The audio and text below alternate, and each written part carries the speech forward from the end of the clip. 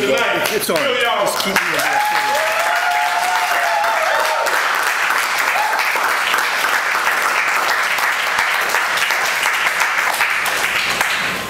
Thank you, GPA. It's always a pleasure to be here, and you do a great job hosting. Thanks, sir.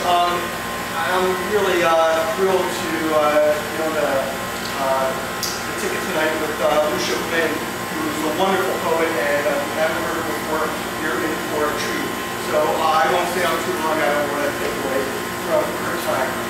All right, I'll read some poems from Blessed Speaker, and I'll read some new things. This is called Fatuous Dialogue. Was it true what you wrote in that poem? Pretty true. What do you mean pretty true? Was it true or wasn't it? It was as close as you get to truth in poems. I don't understand. Poems say things like, it was sunny when I knocked out Bobby Arnstein's teeth. Maybe it was sunny. Maybe it wasn't. Maybe it was Jimmy Irving, not Bobby Arnstein, whose teeth I knocked out. Maybe I didn't knock out Jimmy's teeth at all. Maybe I just pushed him. Maybe he hit his head on the railing. Maybe he didn't. Maybe his mother came running out screaming at me. Maybe she didn't. Maybe I didn't smell her perfume mixed with the stink of ginkgo berries as she stood over her unconscious boy. Maybe I did. So poems are lies. Pretty much.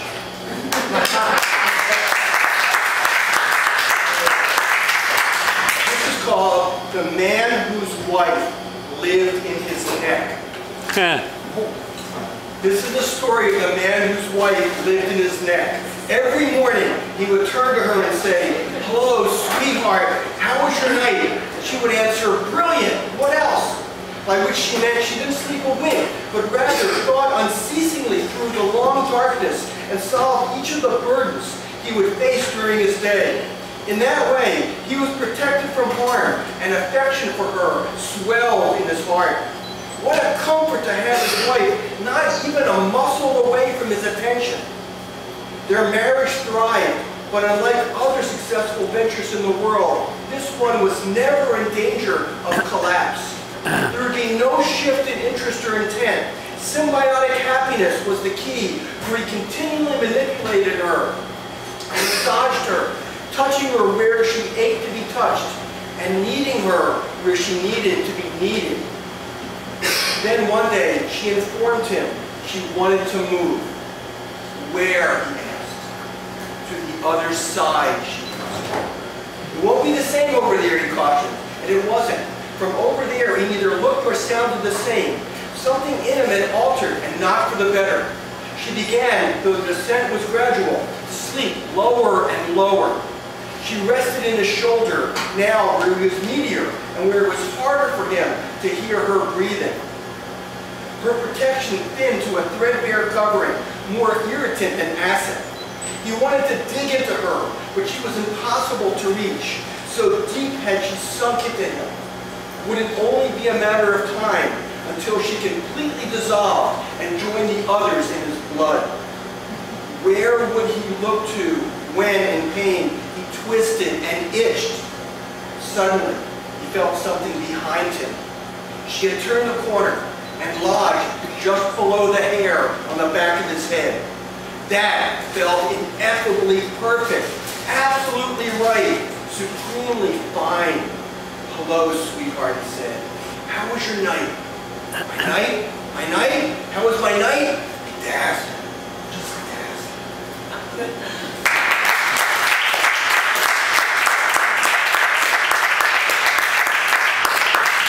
This is called Tierra del Fuego.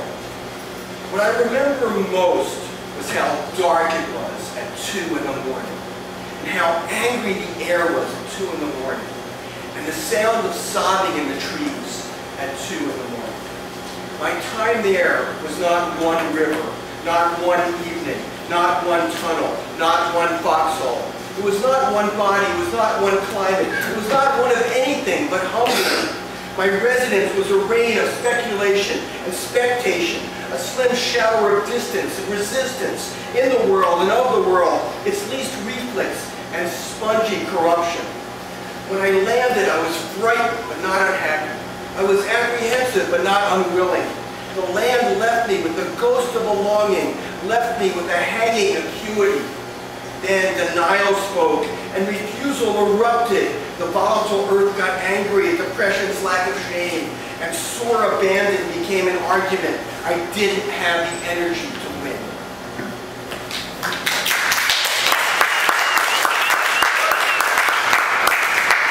There's a very famous poem by Rimbaud called The Drunken Boat, and my poem is called The Sober Boat. I am my beloved's Advil, and she is my Aleve. And when we are tender, that's just codeine. A bouquet of bombs rains down upon our cathedrals. But look, they are as pristine as on the day our egos had them built. On a hopeless boat in a sea of sameness, the belief that change will come sustains us.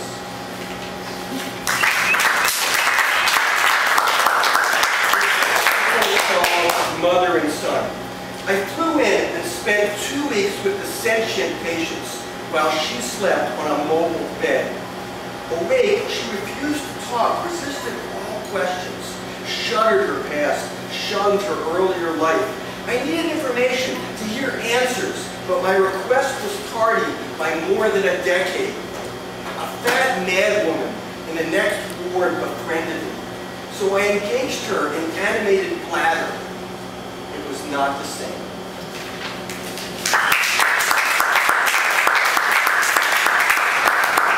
Guzzle is a form that's been popular for about 30 years in the United States. It comes from the Middle East, and it involves repetition. It involves 2-line stanzas of repetition. So this guzzle I formed as a found poem, and I took lines from a volume of D.H. Lawrence called Amores, and I took lines and phrases from that poem and put them together and formed the guzzle. D.H. Lawrence guzzle. It's G-H-A-Z-A-L, but that's how you say it. How many shadows in your soul? Close your eyes, my love. Let me make you blind as the wings of a drenched, drowned bee. The street lamps in the darkness have suddenly started to bleed. The hoarfrost crumbles in the sun like the wings of a drenched, drowned bee. The sick grapes on the chair by the bed, the silk, obscure leaves, taste, taste, and let me taste the wings of a drenched, drowned bee. A wet bird walks on the lawn like a needle, steadfastly. See the laburnum shimmering like the wings of a drenched, drowned bee. I who am substance of shadow, I, all compact, I own that some of me is dead tonight as the wings of a drenched, drowned bee. My beautiful, lonely body, tired and unsatisfied, I wish I bore more patiently, as dolphins that leap from the sea, as the wings of a drenched, drowned bee. She bade me follow to her garden, where death has delivered us, utterly full of disappointment and of rain, as the wings of a drenched, drowned bee. Further down the valley, the clustered tombstones recede. My soul lies helpless as the wings of a drenched, drowned bee. The thought of the lipless voice of the Father shakes me with filigree and uncanny cold like the wings of a drenched, drowned bee. The angel of judgment is departed again to the nearness, but surely my soul's best dream, still the wings of a drenched, drowned bee. You are strong and passive and beautiful. I will give you all my keys. You, with your face all rich like the wings of a drenched, drowned bee.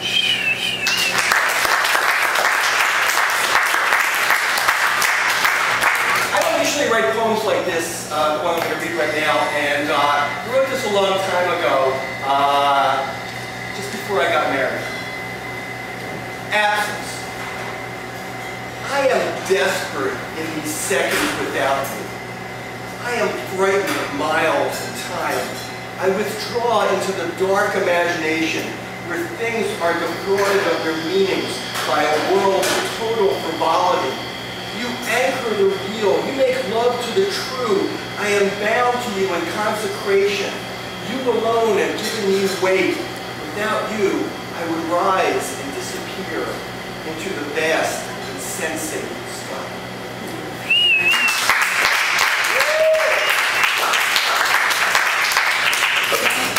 So I'll be married for 40 years in March.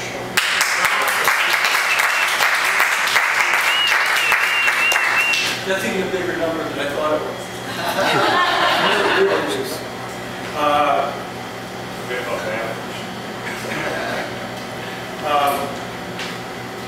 Okay. So GP wanted me to read a couple poems about my family. So this one is called, I had a very interesting uncle. I mean, a very interesting uncle. His name was Kermit, Uncle Kermit. And he was kind of the bad boy of the family and moved to Vegas and just lived a different life than the rest of the family. So this is my uncle in 1957. I can't believe you said that to him. Really? In the limo? On the ride back from the cemetery? Yeah, I thought he might be needy, having just lost his wife and all. So I said, Dad, I know this whorehouse on Vine Street. You want to stop by on the way home? I'll tell the driver. But he cut me off. No, son, that's okay. Let's just go home. So we went home. But at home, I wrote the address for him on a card and left it for him on the dresser in case maybe later he felt like it. Sweet babes there. Sadie I had a fondness for in particular.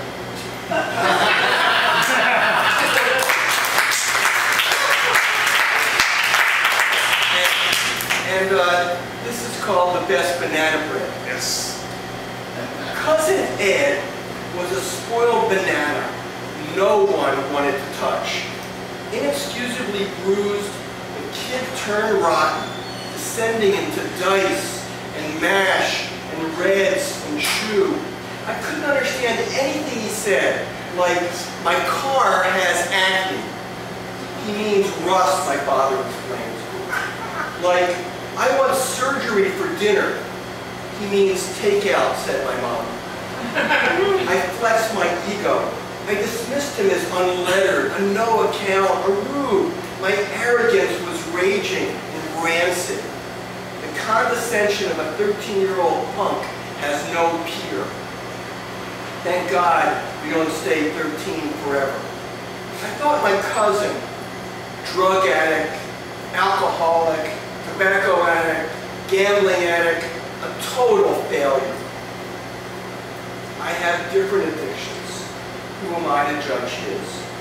I thought my cousin unsophisticated, no acquaintance with literature or art, ignorant of any kind of culture or class. Turns out he thought in metaphor, which Aristotle calls genius. I thought that a banana that had turned black from age was garbage. Turns out that black bananas and sour milk make the best banana bread.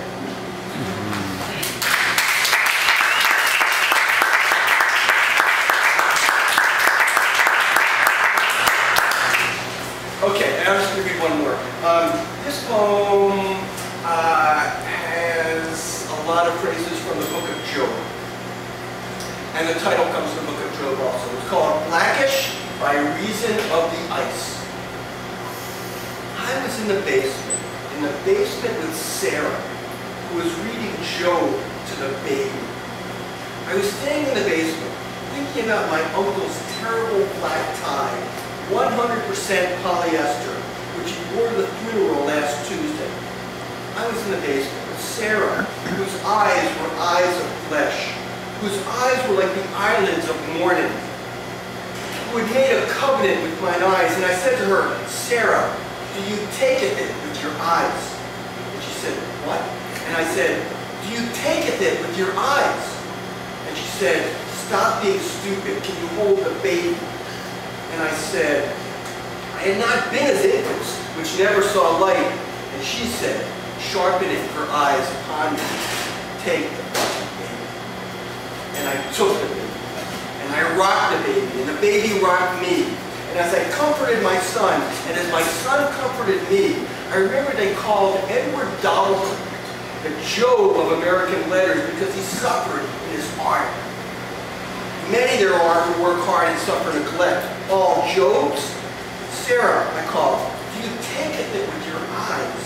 She was lost in the text and heard me not. And then, for just a moment, I too felt lost. Like a child, like someone who meets with darkness in the daytime and gropes in the midday as in the night. Of course, I knew we cannot order our speech by reason of darkness alone, any more than my uncle could have worn a different tie to the wake. For life is wind, and death is astonishment. Sarah, I implored, take the baby, for he hath made me weary.